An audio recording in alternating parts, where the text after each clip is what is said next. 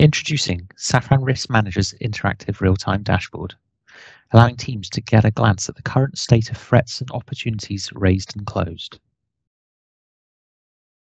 Filter to see only certain types of risk, or the scoring system definitions used by different stakeholders to see risk exposure from their perspective. With all the quantitative risk inputs probabilistically distributed and space for trained risk professionals to provide feedback and interpretation of the outputs. See at a glance where the most significant mitigation and opportunity gains are coming from and dedicate additional resources to protecting those, especially if they're coming from the mid-tier risks. And use simple visualizations as a data quality health check on your risk register. Does engineering really have the most risks, but only the 7th most exposed function, whilst firmware development has a single risk and joint highest exposure?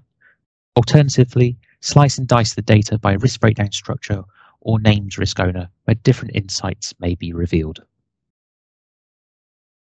And while Safran Risk Manager can consolidate multiple projects into this dashboard for a program and portfolio views, you may instead wish to export specific risks from a single project and map them to a more detailed logic-linked schedule or cost uncertainty model within Safran Risk.